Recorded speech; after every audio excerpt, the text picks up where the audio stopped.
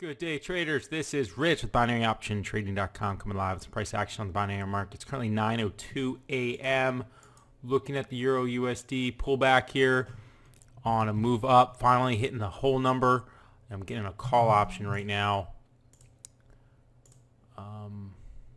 in at 1.32913. Let's go back to the chart. You can see the pullback here hitting the whole number. We are near highs. We're hitting this wick here and this wick here and this resistance one, which is now becoming a support level. I'll go to a 1 minute chart, plug it in. You can see the pullback right here. It did the same thing just a couple of minutes ago.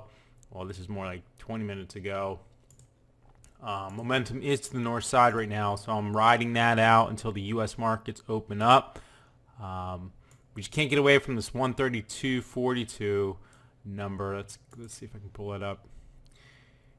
Right here, it just seems to want to gravitate to it.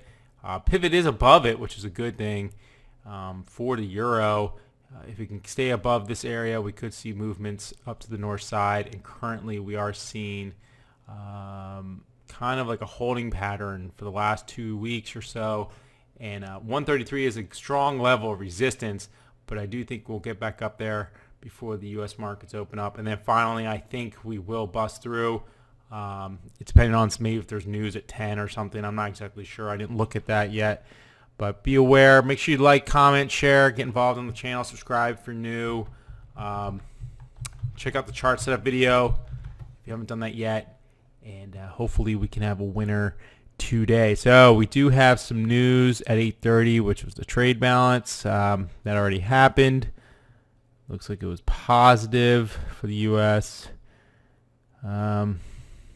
Something at 10. I don't know what that is. I don't think it's anything to worry about.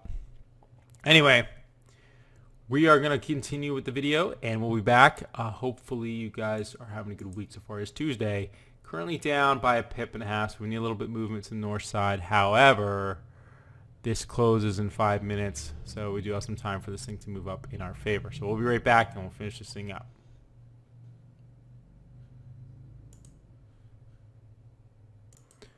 All right, here we are. Pretty clean trade right here on August 6th. We have about 50 seconds to go on this one. You can see our entry point on this candle, kind of in the middle here, a little bit higher than I expected. Excuse my phone going off. And we start riding this line right here, and now we're moving up to the north side on these 1 minute candles. Beautiful trade. Just a simple move, guys. I mean, you can kind of see it going with the trend, going with the momentum to the north side. And this thing is going to close in our favor, and we will have a nice winner, assuming we don't get a dropper candle right now, but I don't see that happening at this particular time. You can see the drop off here. You can see the drop off here. This happened in 3 candles. This happened in about 15 candles. And now we're steadily climbing. So we are before the U.S. markets open up, so this is a perfect timing to take this kind of trade, and we are happy with it. And we will move forward with our day and the rest of the week. Let me go check out the back end, make sure it's cool, and then what I'll do is I'll go over the chart a little bit, and we'll finish this thing up. Be right back. Okay, here we are. 1.32915 was entry, and 1.32955. So 4 pips in our favor. Nice winner, quick, 7 minutes, in and out. And now price is starting to move back down, which is okay. That's part of the game too. You can kind of see it here on the price action, and that's why we're taking this. Remember, this is resistance 1 at first when it was coming up here, failed and dropped off, and then it finally broke through, and it created a nice 1 minute wick on the 33 level. That was beautiful. That's a winner. And then it dropped off, came up, dropped off, came up. 5 minute, let's see what that looks like. Oh, look at that wick on the 5 minute resistance 1 area. Beauty. Was challenged here on this 5 minute candle and dropped off on this one. Broke through it, busted through the new highs. I like to trade old wicks that haven't been broken yet for the first time. This wick is a little bit different, but is at a whole number. There's a lot going on in this wick. A lot of catalysts here for later. I don't know if it's going to hold because the momentum is to the north side. But you got a wick, you got whole number, you got resistance 2. You just got to check your time of day. If it does challenge it, and 133.042.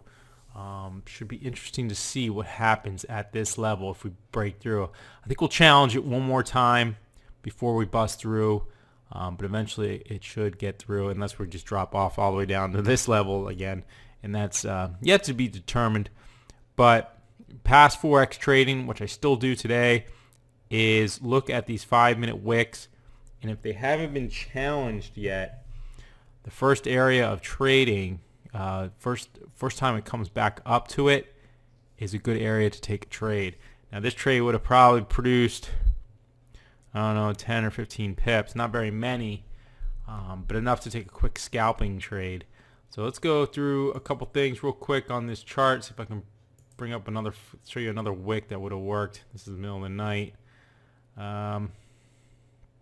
You look for serious wicks that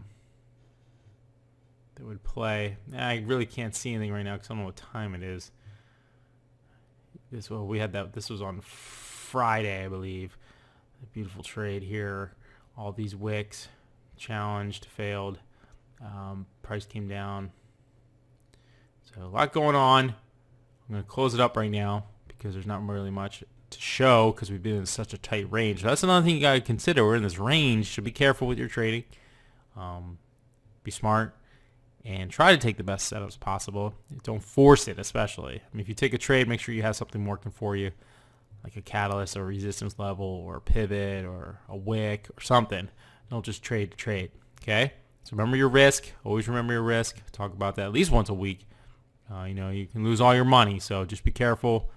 Be smart with your money. Be smart with your trading.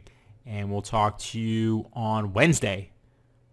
That's right, Wednesday for the trade of the day.